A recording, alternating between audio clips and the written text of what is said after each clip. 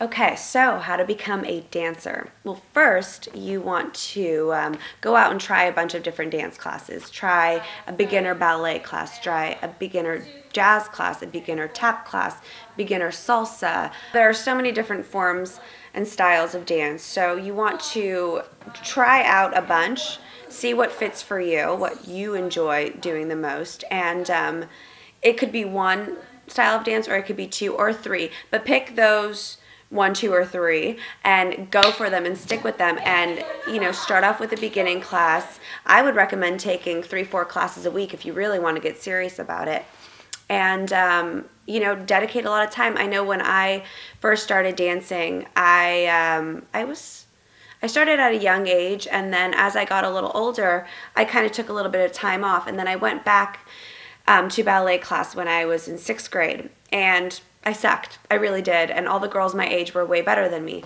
So I took a lot of time when I got home after class, and I literally used the rail from my bed as a ballet bar, and I sat there for 2 hours a night just doing ballet exercises, my pliés and tendus, and strengthening exercises, because I wanted to get as good as the girls that were my age.